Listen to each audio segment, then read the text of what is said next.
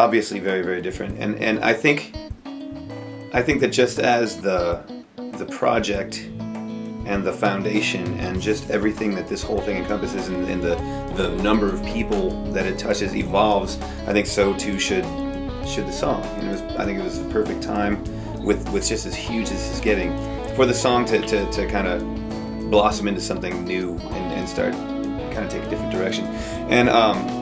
And what dictated the direction is the fact that I've been working with Naima now, that her kind of brand of soul and passion and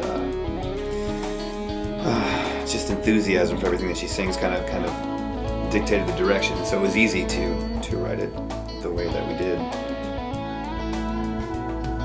Well, I was actually in rehearsal one day, and Tony Goff came up to me and asked me about performing the song This Time Tomorrow, and he began to tell me about the story behind it, which for me as a songwriter is always where the essence of something lies. He told me about how This Time Tomorrow is benefiting those who have been affected by it, and I actually have been.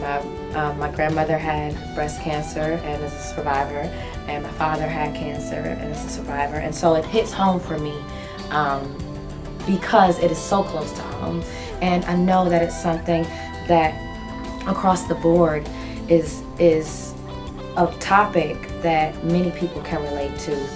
For me, it was no question, and This Time Tomorrow, the foundation is just honorable. I always am about a great cause and people coming together for that. So it was not a very hard decision to make at all to do This Time Tomorrow.